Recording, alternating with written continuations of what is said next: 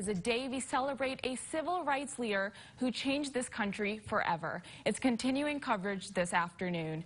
People across the country and right here in Erie honor the life of Dr. Martin Luther King Jr. Jackie Roberts joins us live from one of those celebrations in Perry Square. Hi, Jackie. King flag that his assistant, Michael Outlaw, was able to have to sign. When this march here in Perry Square is officially set to get started, as you can see, there are dozens of people here who are braving the single-digit temperatures to remember the life of Martin Luther King. Right now, that's the president of Erie's chapter of the NAACP talking to the crowd here on the stage at Perry Square about the memory of Martin Luther King.